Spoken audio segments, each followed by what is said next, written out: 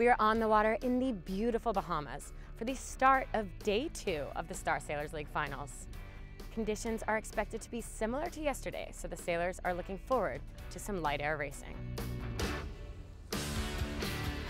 After a general recall, racing got off to a bang with current leaders Rohart Ponceau over the line, which gave an opening to the Italians to take an early lead around the first mark.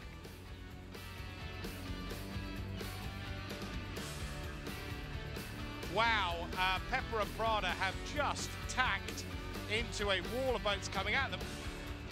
The left paid with the Croatians Gaspic Sitic overhauling the Italians. So it's a good lead for Gaspic and Sitic. It was a day for the invitees, with Americans Kayard and Sharp performing well.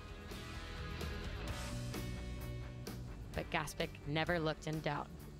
So that's Gaspic and Sitic taking the gun on race 5. First downwind, we had a good idea what we want to do, and we nailed the ley line. So we just made it in front, and the rest was easy because we knew that the wind was shifting a little bit right. So we were expecting that one coming, and we played the game quite good.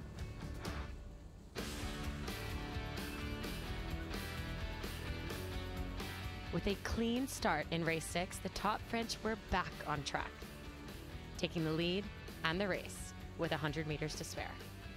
Crossing the finish line, high fives. Everything was really perfect. We built this victory, so we hope to have the same on the next one. More VIP teams were in the hunt on the final race, with Germans Schumann Burkowski and Brits Williams Mitchell rounding the top mark 1-2.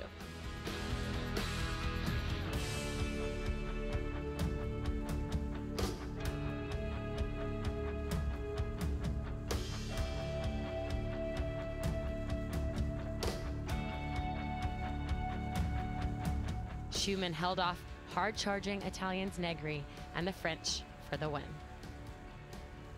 Jochen punching the air, he's happy with that. After 2 days, the French remain at the top, the Italians still second, with the Polish moving up into third. But the cutoff after 2 races tomorrow will be that all-important 11th spot. Congratulations, Ian. Pretty good day today, has you guys sitting 10th. So qualifying so far, are you happy with that? Oh yeah, we're over the moon really to be in 10th at this point. But I think when we came here, we were expecting to be somewhere near the back, and if we got a chance at qualifying, that's amazing. With only 11 going through, it will be a make or break final 2 races of qualifying.